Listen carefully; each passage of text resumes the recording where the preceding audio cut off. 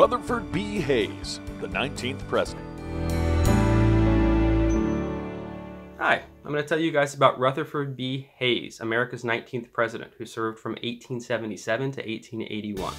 Rutherford B. Hayes was born in Ohio and made his early career as a lawyer. He was actually the first American president to have attended a proper law school. As an ardent abolitionist, he defended the rights of refugee slaves from the South. When the Civil War started, he joined on the side of the Union and actually became somewhat of a war hero for being shot multiple times and having multiple horses shot out from underneath him. That reputation as a war hero is then going to help propel him into politics, where he's going to serve on the United States Congress for Ohio, as well as become the governor of Ohio.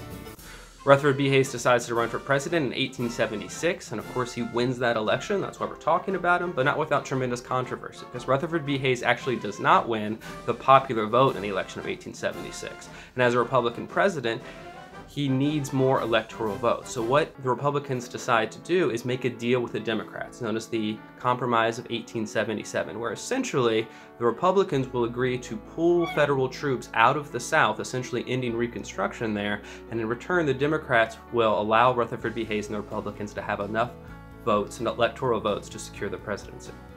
This essentially ends Reconstruction in the South, and complete federal protections for African American voting rights in the South won't really return in full until the 1960s with the Voting Rights Act. As president, Rutherford B. Hayes is cognizant not to rock the boat too much. We're only 10 years after the Civil War.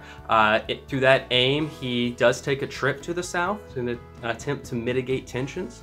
Rutherford B. Hayes does veto some legislation meant to disenfranchise the rights of African Americans in the South, but his big focus is on reforming something called the spoils system. The spoils system is the idea that people get jobs in government based on who they know, with their connections, their political affiliations, and not how good they are at their job, not how qualified.